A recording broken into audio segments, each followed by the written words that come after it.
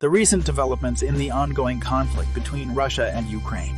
Recent reports have emerged that the West is planning to provide Ukraine with a significant amount of military aid, including weapons, to help the country confront Russia. This move has been met with mixed reactions, with some praising it as a necessary step to support Ukraine in the face of Russian aggression, while others have criticized it as a dangerous escalation of the conflict.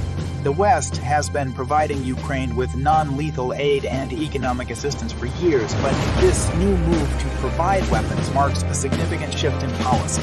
Proponents of the move argue that it is necessary to provide Ukraine with the means to defend itself against Russian aggression and to deter further aggression in the future.